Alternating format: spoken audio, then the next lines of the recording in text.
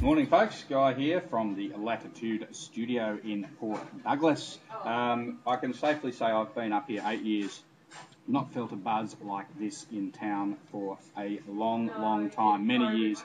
The place is filled up, it's really good. We've got, I believe, Wayne Swan's even coming up this way over the Easter break, spend some time with his family, all supporting the Queensland thing, which is fantastic.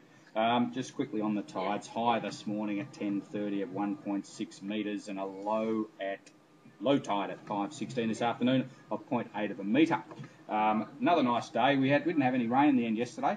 It is forecast for a bit of showers during the day, but it doesn't look like we're going to necessarily get that. And I've braved it, and I've kept the roof off my car just to prove the theory that I believe it. Anyway, that aside, a high of 29 yet again, currently 25 degrees. Not very humid today, it's very pleasant. I don't even know if we do have the aircon on, but we don't really need it on. It's actually very pleasant indeed, so no issue from there. Bit of a gag for the day.